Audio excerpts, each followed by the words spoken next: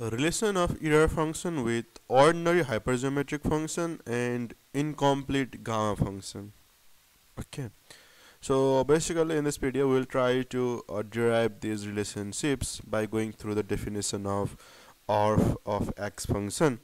But before we begin with this, let's define hypergeometric function, incomplete gamma function, and error function first.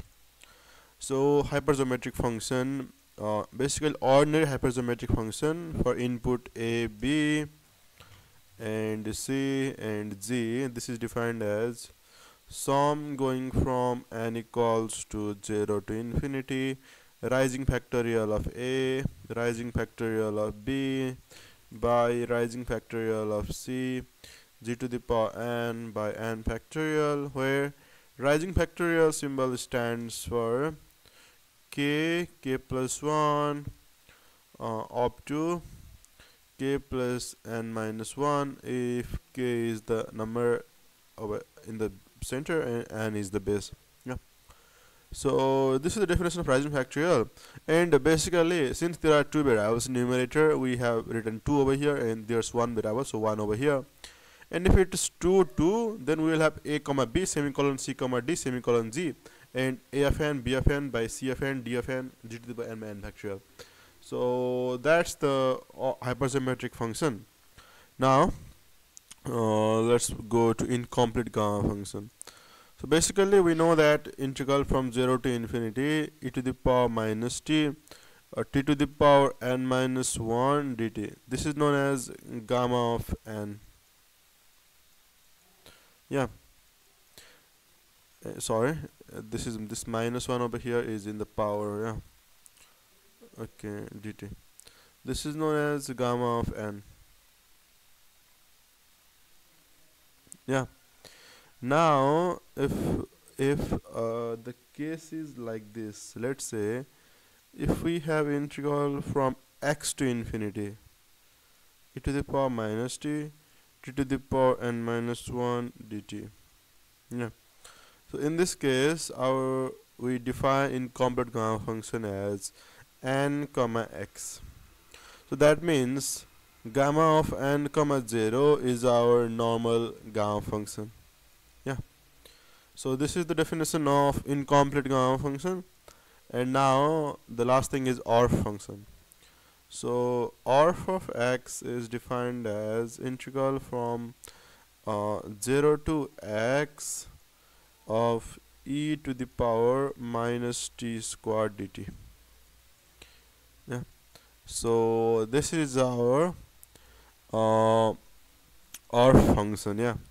Now let's try to draw the relationships. So for that, for the first one, we first need to have a Taylor expansion, and then only we can take it to this form. Yeah. So let's try to take the Taylor expansion. We know that its Taylor expansion is just minus t squared to the power n by n factorial, and this sum when n goes from 0 to infinity of dt. Now let's exchange the sum and integral. So we have sum going from n equals to 0 to infinity, and its integral will be minus 1 to the power n will be as it is, and then t to the power 2n plus 1 by 2n plus 1, and over here n factorial will be as it is, and this integral is from 0 to x. Yeah. So we have sum from n equals to 0 to infinity minus 1 to the power n, this is x to the power 2n plus 1 by n factorial times 2n plus 1 and then minus 0, so doesn't matter. So now to have the hypergeometric function representation for ORF of x, this should be equal to sum from n equals to 0 to infinity of a base n, b base n by c base n, and then g to the power n by n factorial. Yeah. So now we cannot really see how to compare, but we can compare in a way. That means we can take the t n plus 1th term by nth term ratio from both the sides, and then compare this ratio.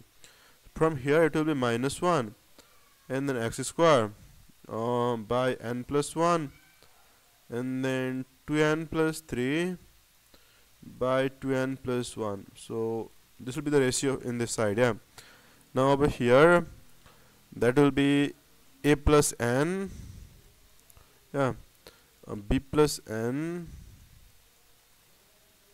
is it? Yeah, because n plus 1th by nth means, yeah, this will remain, and then c plus nth, and then z by, over here it will be n plus 1. Now we can compare these two. So this says that basically n plus 1 is same. Yeah, and now we can further write this as n plus 1 by 2 by n plus 3 by 2. Yeah, and then n plus 1 over here and then minus x square. We can write it like this.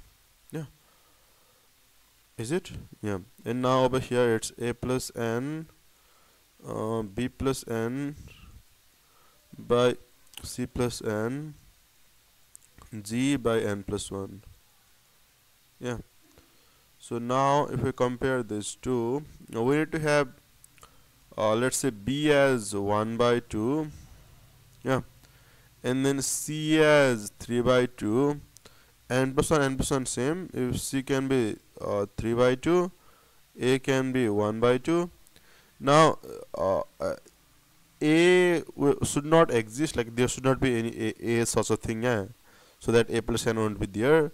And now g should be minus x square. Yeah, so this will be the representation for hypergeometric function. But one thing to note over here is, since we are considering ratio, the ratios of both the functions will be same, yeah, but individual terms we cannot guarantee right now. For that we again need to check something. Okay, and I forgot something over here. So this is not the OR function actually. This is actually root pi by 2 times OR function. I did not consider that. So whatever the series will be, that will be of root pi by 2 times OR of x. Yeah, sorry for that.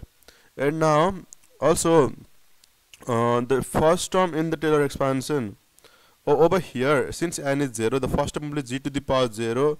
Yeah, so that's why it will be 1. But over here, first term should be x.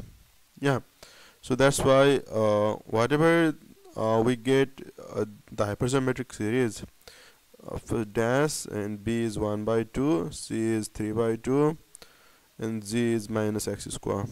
Yeah, now we also need to multiply this by x, because first term is not 1, first term is actually x over here. Yeah, so that's why.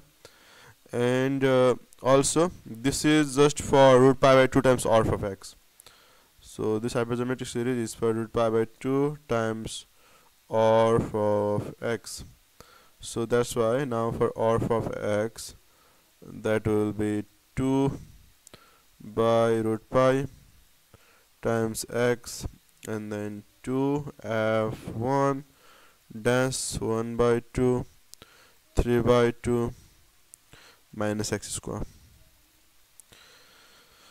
So this is how we represent this function in terms of hypergeometric series. Now let's see how to represent this in terms of incomplete beta function. This one is easier. So we know that OR of x is actually integral from 0 to x. Again I'm forgetting root pi by root that thing. Yeah, so I think basically over here it's root pi by 2. Let me write it. Pi by 2 equals to OR of x equals to integral from 0 to x, and then e to the power minus t square dt. Now what can we do is we can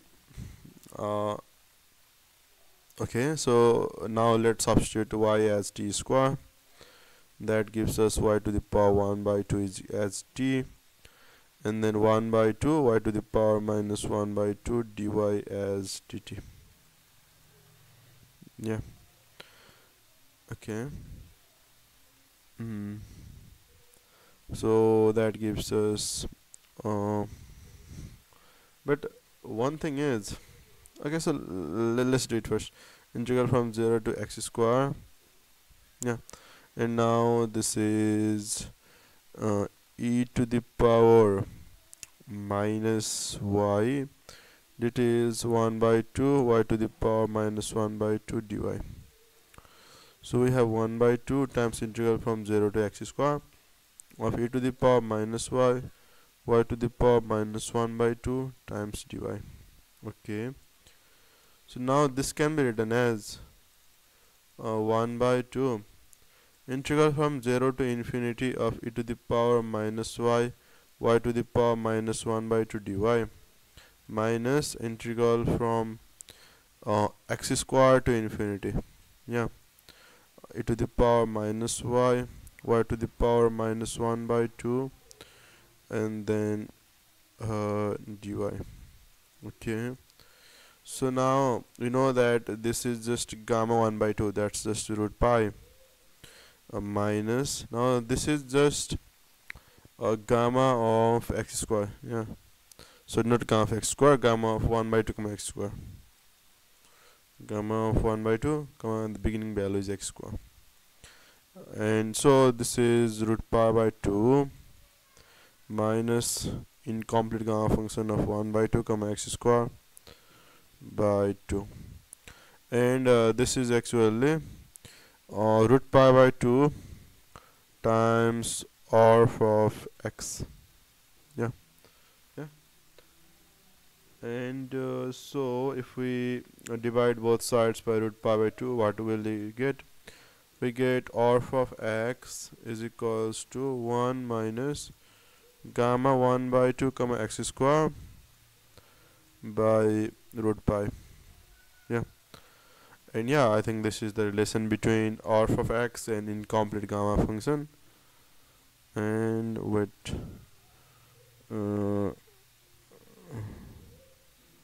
let me erase this. Okay, now fine. So orf of x equals to 1 minus gamma 1 by 2 comma x square by root pi. This is the relation between orf of x and incomplete gamma function. This one is between orf of x and hypergeometric series. And one thing I can add over here is gamma of n comma infinity, that's just 0, yeah, you can see that.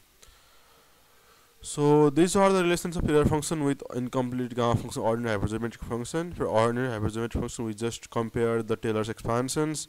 For this, we converted to the gamma function using U substitution, and that was it. Hope you enjoyed the video. Thanks for watching, and look forward to seeing you in the upcoming videos too.